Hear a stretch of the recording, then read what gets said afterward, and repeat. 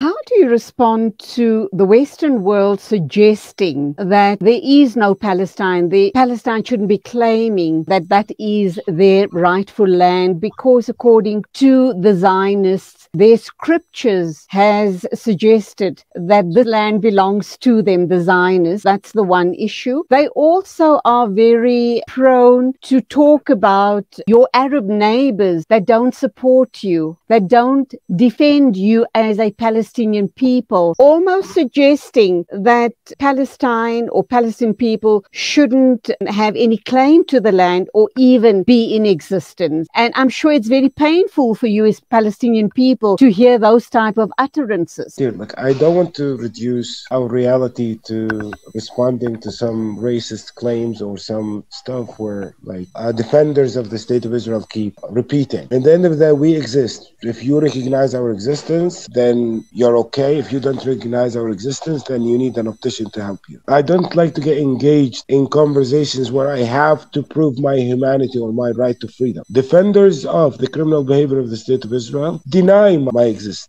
They deny my freedom. They deny our right at home as a Palestinian society. They do this because this is the way they can maintain the crime. So, of course, defenders of Israeli criminal behavior will keep throwing arguments for us to be distracted with. The state of Israel has diplomatic ties with countries around the world. And those countries justify those diplomatic connections by creating an image that doesn't exist here. The state of Israel being a democracy, for example. The state of Israel is a democracy in the exact same sense that apartheid South Africa was a democracy. In South Africa, it was a democracy for the white man, and here it's a democracy for the Jewish nationalists. So I'm not here to have a ping pong with a fascist or with a defender of fascism, because there is brutality that is being carried out beyond verbal debates. The second issue about neighboring countries. Yes, the people in neighboring countries, free societies, people, they recognize the oppression imposed upon Palestinians and what Palestinians have to survive. So there is this kind of recognition of the crime that is being carried out against us or maintained against us. Now, political regimes do not operate in the same way. Political regimes, they do whatever is good for their maintenance and sustainability. If it goes against the Western allies' will, they will do it. If it goes hand in hand with the wishes of their Western allies, they will do that. I just wanted to remind you that many of the countries that did not provide support for the struggle against apartheid. That doesn't mean or did not mean that apartheid was not a savage regime. It just meant that certain countries have better interest than supporting the struggle of people for freedom. Now we have the same thing.